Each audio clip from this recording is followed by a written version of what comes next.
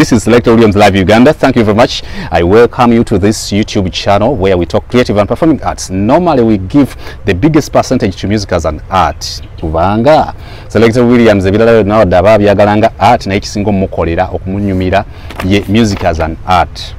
Of course art mugazi. Fena tubeera nga twogera ku art. Tumwogera ko mu ngeri je tusinzo okunyumirwa okwagala gye tulonzeewo okukolesha naye art mugazi nnyo atuuka n'embali abawandiika ebitabo abazannya emizannyo ku stage n'abalala bangi nnyo. Ekisinga okwewuunyisa kiri nti abantu abasinga obungi art bamuzirowinga to an artist of music. Art bamuzirowinga to a recording music person. Art asukka waawo. Actually nze nyina n'okukkiriza nti art oba oli awo Katonda kye yatuwanga ekintu ekisobola otubeezaawo kubanga kyo kiva mu mutwe. Katonda akikuwa nti on top of your books you go through you acquire through formal education osobola ogenda you relax your mind n'ekintu ekiva mu mutwe. Nzikiriza nnyo nti Katonda bintu byonna yabitonda bulungi nnyo ffenna nga abantu yatonda naye yagattako ekintu kye tufuna through divine mercy ne tufuna talent nevaamu art oyo atayina amuwolereza ebiseera ebisinga naye nga art awolereza ate abalala bonna. Video yasembyeyo nazze wano nenkubuulira nti copyright kyekimu ku bintu ebisinga obuzibu kubanga twagezaako gireetanga police okusobola okutangira abatwala emirimu gy'abalala nga tebafunye lukusa. Nenkutegeeza nti copyright yajja okusobola okuyamba ate oyo ayiiya okuganyulwa mu byayiiza okuyamba oyo ayiiya okubeera n'obukuumi ku byayiiza okuyamba gwandaba okunyumirwa emirimu gy'oyo ayiiza. It is simply that copyright comes to do kyekigireeta naye bwe tulugera ku art in general ojja kwekanga nti art bw'otunuulira omuntu alina art nga walabye nga n'obeera n'omuntu alina art otandika okwapreciatinga Katonda n'okwongera okutegeera who God is, who he is. Mu Uganda tubadde ne talents nyingi nnyo nga zikola ebika bya art ebyenjawulo. Mu Uganda tulabye ba artists bangi nnyo. Mu Africa tulabye ba artists bangi nnyo. But up to now we haven't appreciated what art is and what art has to offer when it comes to humanity, when it comes to a plus or a contribution to the society. When it comes to education, we have not appreciated the contribution of art to education, to the economy of a country like Uganda. We have not appreciated art in that regard. So no resonga yo jakwekanga nti art gye tukomye obutamutegeera, gye tukomye obutamu appreciatinga, gye tukomye obutamuyiga. Ojja kwekanga ne channels ne zijja okwogera when you compare views on this on such channels and other channels where other things are talked about. Ojja kwekanga nti bana aboogera ku art ebiseera ebisinga bafuna minimal following just because art is only appreciated when someone listens to a song. Art is only appreciated when someone is viewing a film, watching a film or a movie on Netflix, on Showmax or YouTube. Naye art ebiseera ebisinga olw'okuba tetumu appreciating from the word go kyova olaba atuva mu ngalo n'agenda. Status quo of the music industry of Uganda is vague. We are at crossroads. We tuli masanganzira. By the way, even me, I cannot predict the future of the art in Uganda. Because we have always talked about music as an art. How about film? How about the movie industry? How about the drama? Okay, how about the bagaya bakola literature ne bamuwandiika mu butabo? Abo ndoza tetubafanako because the most art piece that is always at a forefront when it comes to entertainment or entertaining the society of people of multitudes is music. But the status quo of the music industry of Uganda tekabya by the way enyiiza era tenyiiza emalamu amaanyi era temalamu maanyi eteeka ku bunkenke just because much as fena tulabanga art alina gyalaga. Music as an art, in my opinion, music on taina gyalaga. Let us agree. Music on taina gyalaga. Let us agree. Music ya alagawa. Uganda ezenga ebeera bwetyo. It is so unfortunate that at every peak of a leader, of a ruler, of a president in Uganda, art suffers.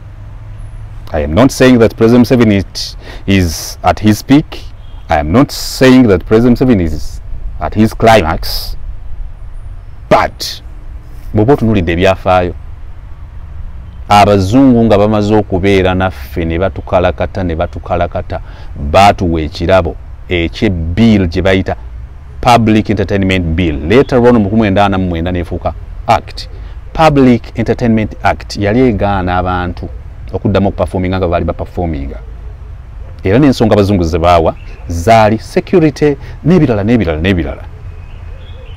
Era bw'otunuulira abazungu ng'ovudde ku kuba nti mu 1961 baasikiriza abantu bonna omwali wa George Kakoma okucontributinga okuwayo their contribution ku gye bayita National Anthem o Uganda May God Port. Tibaayina nnyo kye baali batukoledde ku kikwatagano ne music, naye ng'ate awo wetuwogerera mu gy'enkaaga mu gy'ataano music mu nsi zaabwe yali afuuse ekyettunzi, yali afuuse ekikozesebwa okuboostinga their economy. Ffe tebalina kye baatuteeseza. Bw'otunuulira ebiwandiiko byonna, kale genda ne ku y'olwenda. Endagaano y'olwenda ntera nnyo ginoonya nga njala kunoonya ono ati baamwogerako munnaye nga nedda. Era ndowooza yeyamba okututumulako kuba nabitone n'okubalaga nti baalina amaanyi. Ndowooza abaagendanga ne basanyusa Kabaka, abaasanyusanga Omukama, abaasanyusanga Kyabazinga. Ati ndowooza bwe yalabikirangako. Kati bano abasigadde bonna mu gy'ataano mu gy'enkaaga ba Central Volcano nga beetuminkiriza, nga babiyimba kunyumirwa n'ebiringa ebyo nga they are not formal. Mu 1966 omusajja nga alumbye olubiri Obote yajja n'ayingira. By the way, ekisinga okwewunyisa kiri kimu, teri mukulembeza ajja ku mukolo gw'okulayira kwe ne kutabaako music, ne kutabaako drama, ne kutabaako mazina, ne kutabaako bifaanana nga art, kubanga n'ebisiige byonna ebiba bikoleddwa okutundibwa okwo actually ne gye bayita bendera eyawanikibwa eya Uganda mu 1962 eya Bungereza ng'ekkirira. Bendera eyo gy'olaba is a piece of an art. Peace eriko ne intellectual property. By the way, who owns the intellectual property of the flag of Uganda, Ugandan flag? Obani, coat of arms, ani avunanyizibwa katubiteeke wali. Mu 1966 Obote nga alumbye olubiri ne bamukubira embuutu tebabula bungutu. So art is employed all the time when celebrations are there, when we are supposed to celebrate, when we are supposed to mourn, when we are supposed to console ourselves, when we are going through depression and etc. 1971 Idi Amini daadanga ajja, embuutu zaavuga dundululundulundulundululu nga ze. Naye mu birowoozo by'Obote oli owankaaga mu mukaaga, mu birowoozo by'aba na Uganda ebya 1960 okutuuka nkaaga, actually 15 mu something okutuuka mu nkaaga mu ebiri nga bafuna obwetwaze weekanga. Actually ensobi z'olaba olunaku lwa leero zaatandika dda. Ebiwandiiko byonna by'osoma tewaliwo alumirirwa kino kye tuyita art. Kyovula when went to mu office yange nekanga I have to talk about it. Nti nga tonna neeyalala ekibi ekisikire kiva eri mabega. Nsanvu mugumu nga Idi Amin adazze engoma nga zimuvugira. Katalina plan for music. Nga only resorts to music or needs music when there is some time for partying. Era kyovula yamala ebbanga ly'eddene nnyo ng'akozesa Crane Band. Later on Africa Band emunyonyo nga bamukubira endongo to celebrate anyumirwe n'ababe. Mu 1982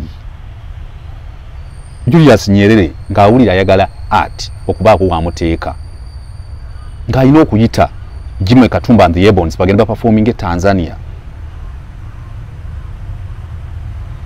Nzijukira 1981 olutalo olwaleeta abanunuzi bammwe President Museveni ne banne.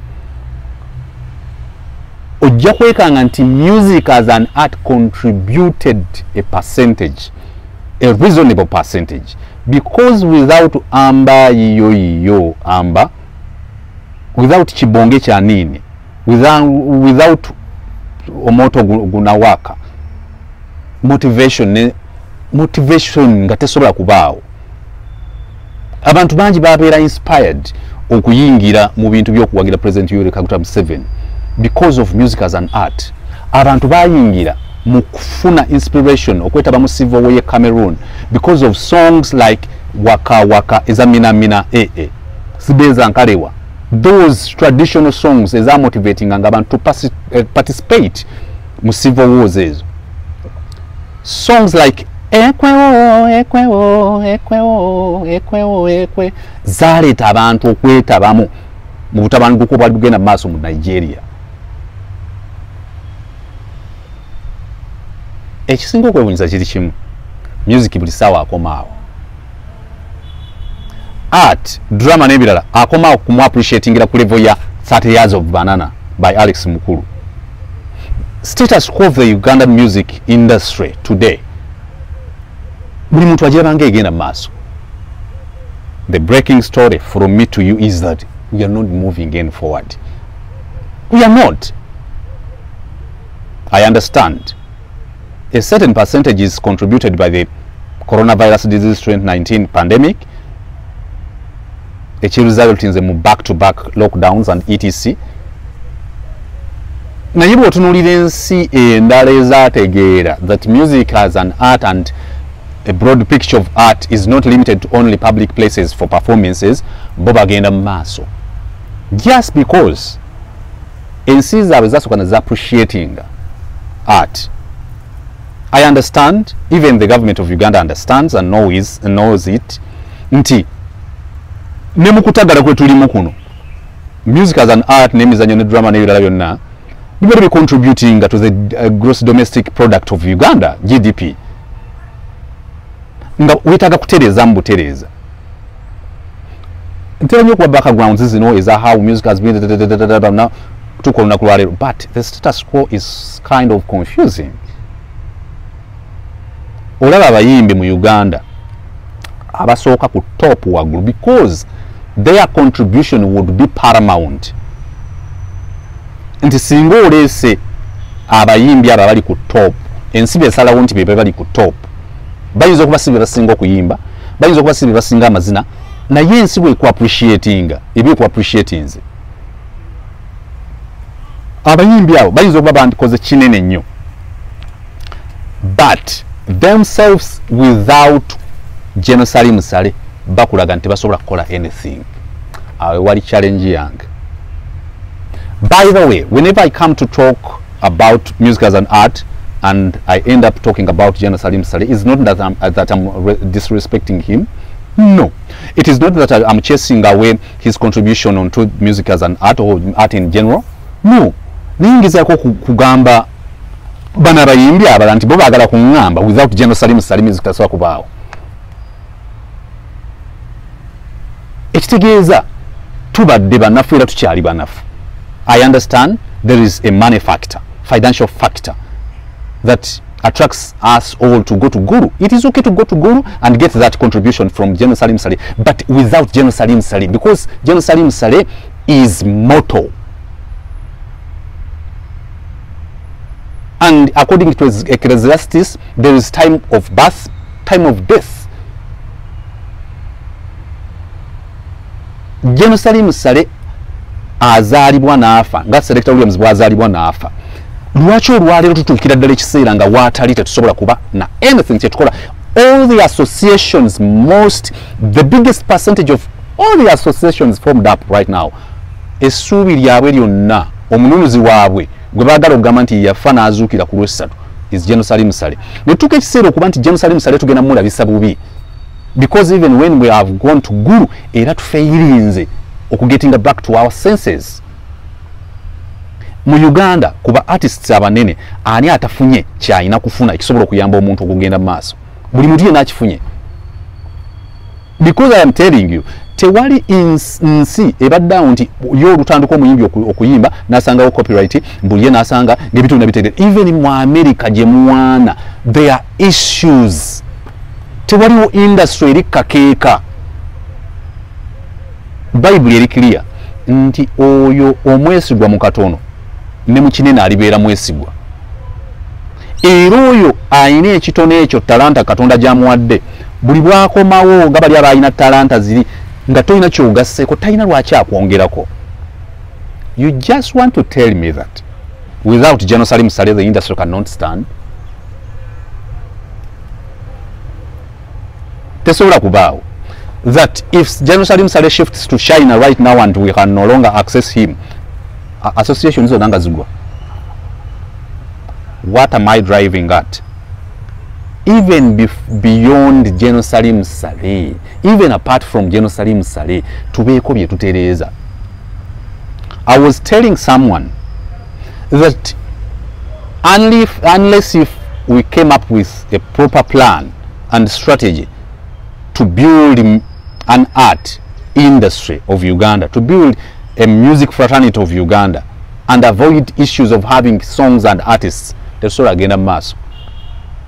And I'll tell General Salim Saleh on this camera, I understand people will cut it out and forward it to him. General Salim Saleh, industry okujizimba, you have contributed greatly. Thank you very much for all the intentions, for all the goodwill, for all the money you have given to individual artists, you have given so far to the National Cultural Center. Naye bw'oba oyagala tuveewaawo we tuli tulekeraawo kutunuulira individuals, let us strengthen the structures. And if we are supposed to strengthen the structures, we should not start with the Uganda Musicians Association. You know, it is just an association. If you want to build a strong fraternity of music as an art in Uganda, you need to strengthen the pillars. You need to put up pillars on which the industry, all those successful industries are standing on. You cannot build an industry on an association of people who come together to associate, who have common goals, common ambitions, common objectives alone, because whoever that is not associating with a certain association feels left out. Proposal yange eri bweti, General Salim Saleh, General Yoweri Kaguta Museveni, General whoever in the industry and in the government of Uganda, structure ye yeetagisa olunaku lwa leero. Mukole ekyenjawulo musukke ku Amini, mukole ekyenjawulo ku mulembe guno musukke ku Obote, mukole ekyenjawulo musukke ku Tito Okero Lutwa, Bazilero Lalo Okero, Paul Muwanga, bonna babinaayisa. Mukole ekyenjawulo so that it is on record nti President Yoweri Kaguta Museveni ne regime ye by building the structures for the art industry and for music as an art, ne babazimbira fraternity. For example, I understand that you may be knowing that industry etaina a focal umbrella that has representative or a representation at the cabinet level. When you don't have a representation body on a cabinet level, tosobola kanchikudira mwana President Museveni ne General Salim Saleh nga toyina nga industry gyozimba teri represented at a cabinet level, bakulimba bino tujja komanga wano tugendeke Gulu n'awalala, because ku cabinet level webasalirawo security ebulamu ki, education ebulamu ki, sports ebulamu ki, obulimi bubulamu ki, security ebulamu ki. Obadde okimanyi nti bo baawula ne security ne defense?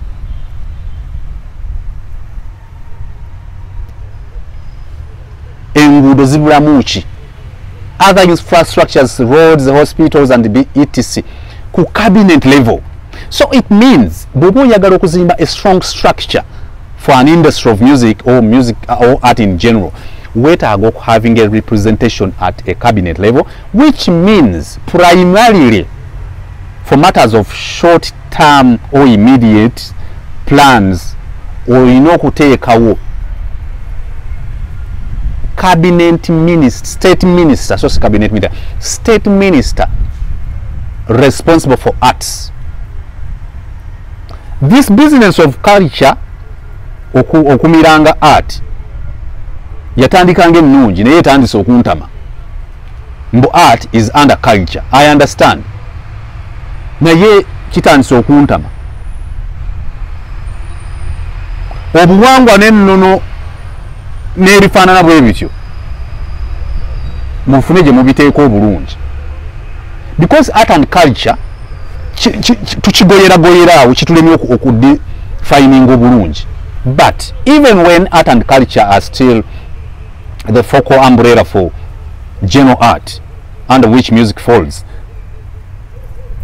state minister for art abeerewo. It is my proposal. Kuba nkimanyi sisobola kufuna mukisa genda wa President Museveni, sisobola kufuna mukisa genda wa General Salim Saleku munnyonnyola bwe nti kuba ebintu bya bibeera bwogenda mu babanja ate abamu baba balina okulwanya ssente z'emyoga n'ebirala. Kakati Minister of State for Art and Culture tagenda yonga avudde buviru mbarara abantu basomye ni mu National Cultural Center eyo waliyo bendowooza nti asobola okujja nga qualifying to take on that seat. Abantu baluswata abo bani ati eno sebo President Yoweri Kaguta Museveni bwe wafuba ofundako balala abantu basomye ebintu bire ebyaddala kati gwe bwe ofuna abantu abatabimanyi nga bwosinga okufuna wa General Salim Sale abantu gye bali eyo. Kakati State Minister for Art and Culture afune independence, because short term should be at least ku level under Ministry of Gender, Labour and Social Development to having a state minister responsible for art and culture. Kakati nga betulinda okufuna an independent ministry of art and culture. That is if you have future plans of strengthening and formalizing the art in Uganda. Kati bwe tuba tukyali ku level eno kubanga kugambye if you want to strengthen us twetaaga representation ku level ya cabinet. Bino ebintu byomanyambanya tukisinkanamu e Masaka semutoka peeka masuulita abaana ba Museveni bali boji. In my opinion tebikola era tebijja kukola. Bw'omala okuteekawo state minister responsible for culture and art, let us have a creative and performing arts commission. Let us may not necessarily be a creative and performing arts commission. Let us have an art and culture commission. Good example is Ministry of Information, EINA, Uganda Communications Commission. And it is under the Uganda Communications Commission that you find National Association of Broadcasters, led by King Kalis of NBS or Nation Media. Can never to under Ministry of Gender, Labour and Social Development to have that Art and Culture Commission. Under the Art and Culture Commission, we should carve to having the Art and Culture Council, so that this time it is not us to go to Gulu anymore. General Salim Sale tujja mweta byobulamu tujja mukoya nga General Salim Sale abayagala eme communication go are getting us through the State Minister of Gender, Labour and Social Development and responsible for matters of art and culture. And if there is anything that the State Minister for Art and Culture under the under Labour, Gender and Social Development, baba inachi yetaga agenda under the Art Commission of Commission area Art and Culture. Ataba Art and Culture nga batunulira the Art and Culture Commission oba Art and Culture Commission Council. Izo structures manyi muzimanyi nti zisoboka kuba mwakikola ku wano media center and media bichi byali tebisobola controlling media kubanga media houses zali zifuse nyingi nnyo. So bill 17 wajjeteka UCC Act, that is Uganda Communications Commission Act 2013 netetawo minimum broadcasting standards. Omukyala bwe yali akyali woka bakumba masiko radio stations nesanze ko kujibwako kubanga mateeka gali mangi nnyo gali bwamuwereddwanga naye gali n'okuteeka mu nkola. Formation ya National Association of Broadcasters nebeerawo abantu bassociatinga ne National Association of Broadcasters so far ekyaliwo kyekiri kyegambye if you want to strengthen this industry you don't need a Uganda Music Association as a focal body. Chovola nti bajja kwekuba beekube ne United Music Superstars Association ate beekube ne let us have it formal department led by the art and culture state minister are responsible for us. I think are state minister for gender, labor and social development, where we fall now. And under that state minister, let us have the art and culture commission. Under the commission, let us have a council for creative and performing arts or for art and culture. Under the council, let us have a censor board for art and culture over creative and performing arts, actually. Under the censor board or under the commission, under the council, you can have wings of the censor board, and this side you have the Federation of Performing Artists of Uganda. Under the commission, there is the council, Commission for Art and Culture, Council for Art and Culture, or for Creative and Performing Arts. Under the council, Musicians Council, Deputy Council, General Culture and Art Council, you can have many pillars. Censor board, Musicians Commission, Vanya Drama Commission, you can have the censor board, you can have actually ebintu netubigezako bikola industry inzo butadda Gulu. That is if we have good intentions for the industry. State Minister for Gender and Labor Social Development, Minister of Gender and Labor, Gender and Social Development, State Minister ngamanyi bulungi nnyo art nga representing a cabinet. Under him there is Art and Culture Commission. Under the Art and Culture Commission we have a Musicians Council. The Art and Culture Council. Under the council we have other councils, commissions, pillars of Censor Board, Federation of Performing and Creative Arts of Uganda, nobulala. Kati wansi wa Federation of Performing Artists of Uganda, wansi wa Censor Board, ba Uganda Musicians Association jebajja, Audio Producers Association of Uganda jebajja, Songwriters Association of Uganda jebajja, Seventh-day Adventist Association of Uganda jebajja, Catholic Church manya choirs, Protestant choirs manya bonna jebajja wansi. But you cannot build an industry, your foundation based on the Uganda Musicians Association alone, based on the United Superstars, and you cannot jump many ladders up to the National Cultural Center that is known.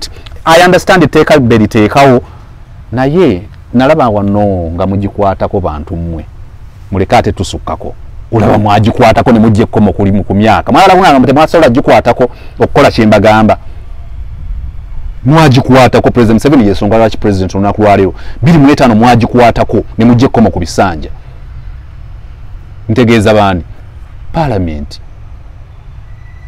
mwagikwatako President 7 muwa ne mujje komo ku bisanja juza akatundu 12 ba temwaka kwatako President 7 ne muongerayo emyaka mwangala kungamba temusola kutagulula ne mungamba National Cultural Center is no longer the focal body for the art in Uganda. Nedda.